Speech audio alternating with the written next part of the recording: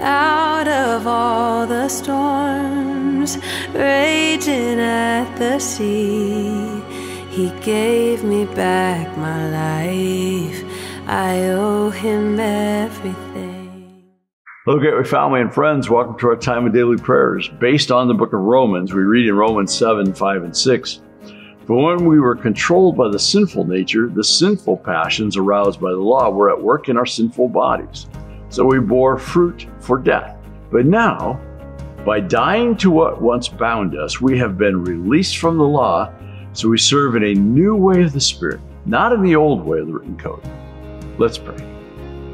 Lord God, we thank you for your written law as it points us to what sin is. We humbly come before you as we need your strength in our weakness.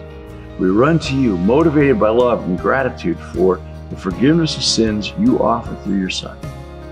And we desire to produce good fruit for you. Help us walk with you every day. Amen.